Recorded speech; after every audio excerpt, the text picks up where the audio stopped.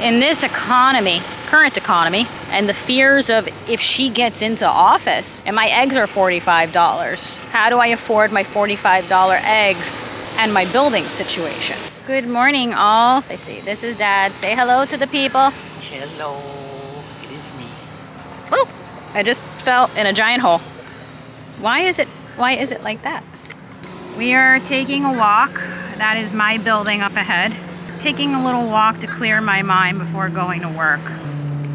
Something I've been talking about on my channel here is my condo here that I own in Miami. The maintenance of my building at one time was like $100 and something. Then it was like $200, and it went from that to $818 a month, plus a $161 a month assessment that's been going on for years. There probably will be another one. The pool is condemned. Behold, the condemned fish, because it's shaped like a fish.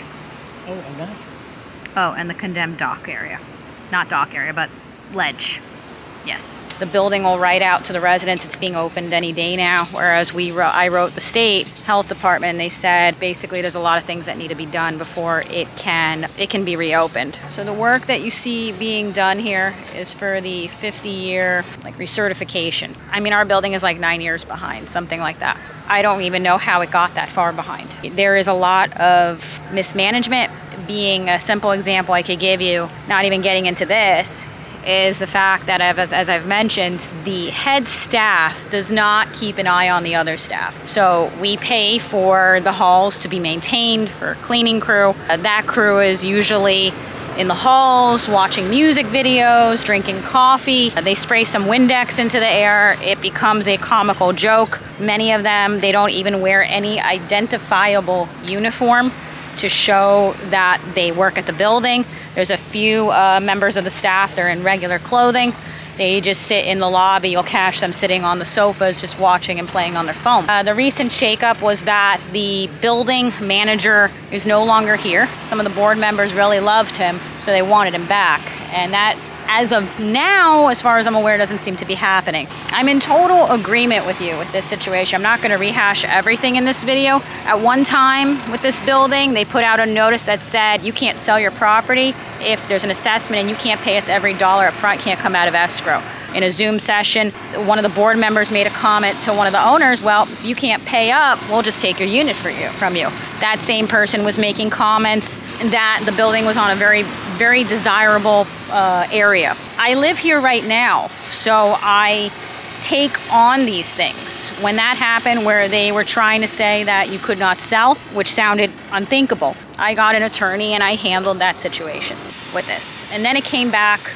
It was a mistake. They basically counseled their client, and they advised that anything could be paid during escrow. But it was a very, very strenuous time period. It was the same time period that I basically had lost my job.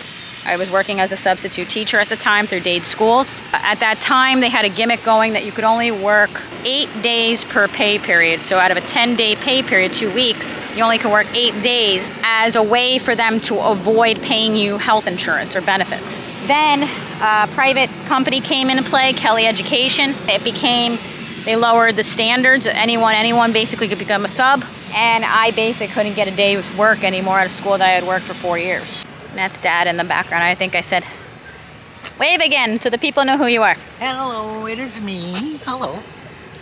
But it's very, very hot out, so I'm going to start to head this way because I still need to be able to go to work.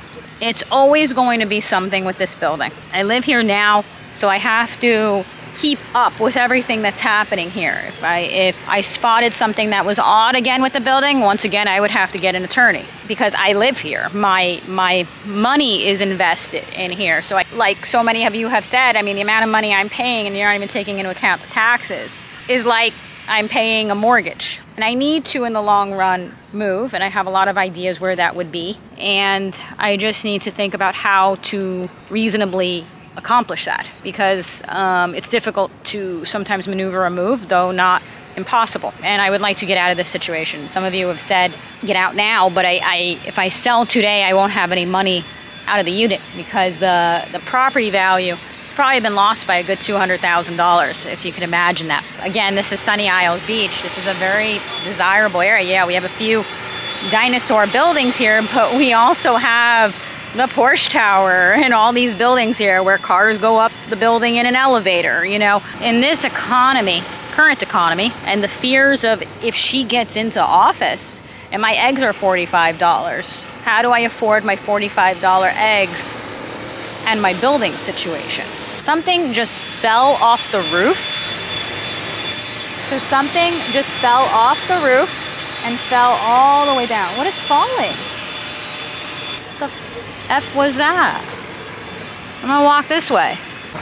As many of you mentioned, that ain't normal. I'm not sure how exactly to zoom in on this. They've got it attached. Is working under them and over them? No, the scaffold is under the little one. Yeah. Is pushing it up. Oh, that's lovely. Yeah. I hope the economy gets stabilized out. I hope that you see me move out of this situation here into a more stable life. I have to have optimism because I can't in the long run take this on, you know, another 5 years or something like that. It has to be something that I get out of this situation. But thank you all so much for watching. Look at the beauty. It's very nice.